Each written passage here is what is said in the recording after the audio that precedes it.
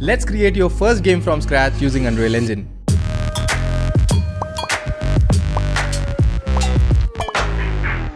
Hey everyone, it's me RGB guy back with another video, and today we are starting a brand new series where we would be recreating the iconic game of Asteroids using Unreal Engine.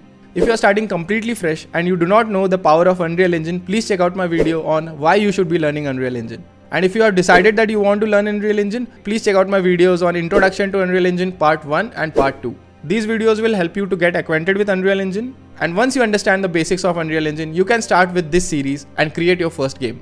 Asteroids was developed by Atari and released in 1979. Did you know that Asteroids was one of the first games to use the wraparound boundaries feature? Basically, when your spaceship goes out of the screen, it comes back from the other side of the screen, creating a seamless infinite gaming experience.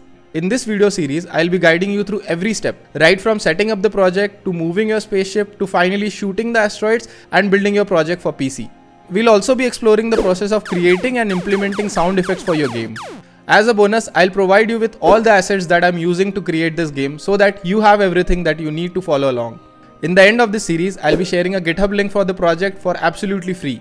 You would be able to access all the code and resources for this project, allowing you to dive deeper into the finer details of how we create this game. In addition to that, I'm also uploading my version of the game on itch.io. At the end of this series, you can download the game and play it on your own. To make this series even better, I encourage you to actively engage and share your progress with me.